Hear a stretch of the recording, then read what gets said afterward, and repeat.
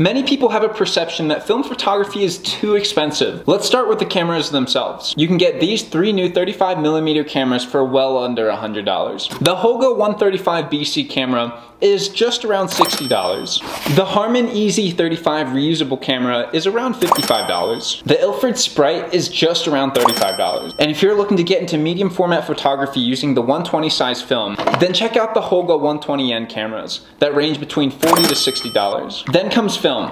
Black and white film is generally less than color film, and color film is generally less than color side reversal film. Most black and white film is at or below $10 per roll. Most color negative film is at or below $15 a roll. And most side reversal film is at or below $24 a roll. If you want to get them developed, you can do them for as low as $9 to $10 per roll. Check with your local lab or mail-in lab, or you can save money and do it by yourself.